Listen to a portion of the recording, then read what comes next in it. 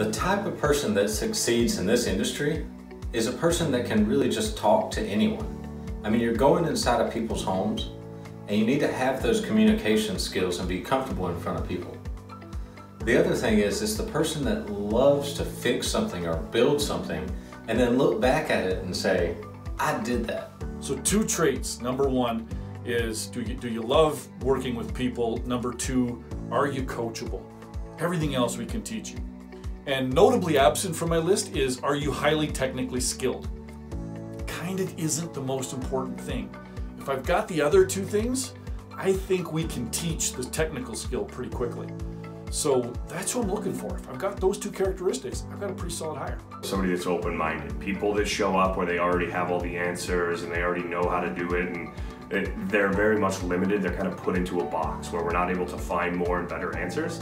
So people that ask great questions and are open to finding those solutions are who I look for.